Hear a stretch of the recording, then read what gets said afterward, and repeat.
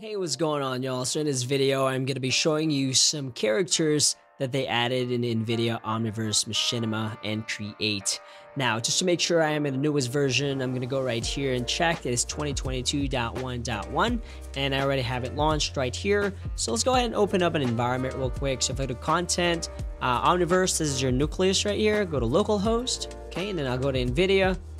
Demos, AEC, Brownstone, and then Worlds. I'm going to go to the 20 gig right here. Now, depending on how much VRAM you have, obviously they have an 8, 11, and 20. Just open whichever you feel comfortable with, and I'll open this one right now as an original file is okay, and I won't save it.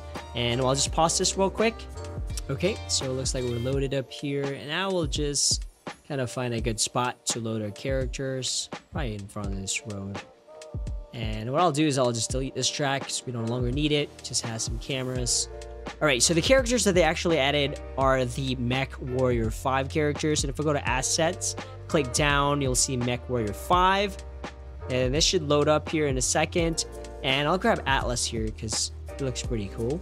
Okay, it's pretty big, so I'll just rescale this to 0.3, 0.3, 0.3.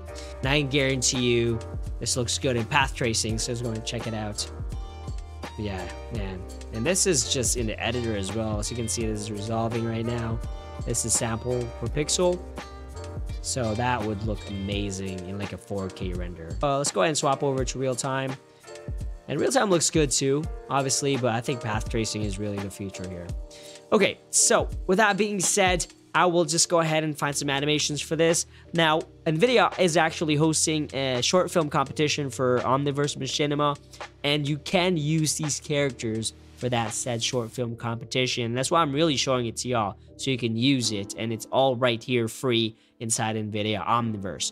So to find the animations, if I click right here, sometimes it doesn't load up. I'll show you where it is in the content. So if I go to Assets, go to Machinima, go to Mech Warrior, you actually see the folder right here named Animations, and its name is Atlas, so we're gonna go with Atlas. I'll click Atlas right now, and we're gonna go to the topmost part of the hierarchy, which is the equipped right here, so you can see, and I will drag and drop that to the sequencer right here in the bottom left corner, and I'll just click and drag this to 0.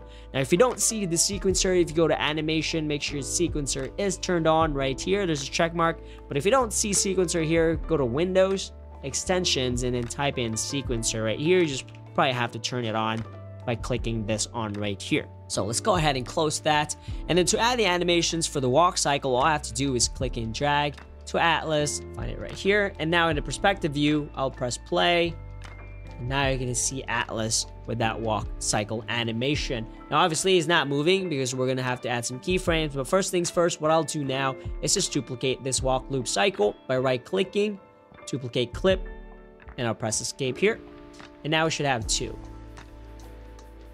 Right, perfect. And I'll go back to 0 here, or click right here and type in 0.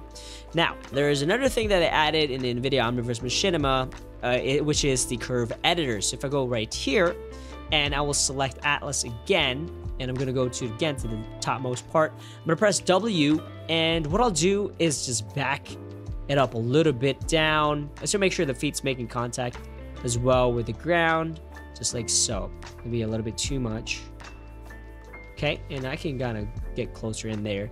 And then what I'll do is I add a keyframe right here, and it's gonna create a keyframe. Now I'm gonna move on to maybe 48 frames or so, and press W again, and we're going to scoot him forward, just a couple of yards or inches or feet, whatever floats your boat. Go ahead and go right here, and I'll add another keyframe there. Now, if I rewind this now, you're gonna see that he is kind of moving too fast. See the slide there? All we can do now is just extend that keyframe. And what I'll do is I'll kind of make this bigger here. Now we can kind of see that he's moving, looks like the Y-axis here. So if I go to the Y, translate right here, all the way down, I can really just scoot that to the right. So as you can see, that's slowing down a little bit. But if you want it even slower, just kind of move that to the right. Go back to 0. You can see that walk is a little bit better, but I think it just went too far. So I'll just move that to the left. So it looks a little bit better. And obviously he's going to keep sliding because he doesn't have any more animations here. but you can keep adding and just duplicating that. So if I press play,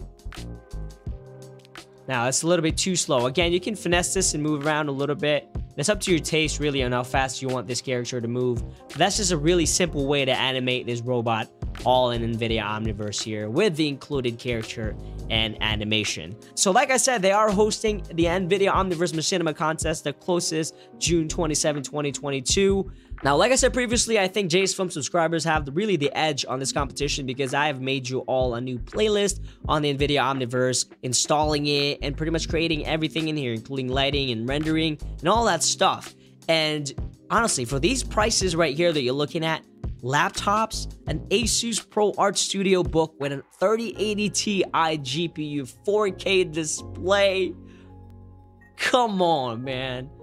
I honestly think y'all should at least attempt to create something in NVIDIA Omniverse. Just make sure that you do read the rules right here. Make sure you take care of that and look into that, and make sure that you are reading all those rules. And I did create some Omniverse workflow machinima overview things, and additionally I am right there whenever I announce this thing, and I am actually judging this short film competition again, which is kind of cool. Big thanks to NVIDIA for that.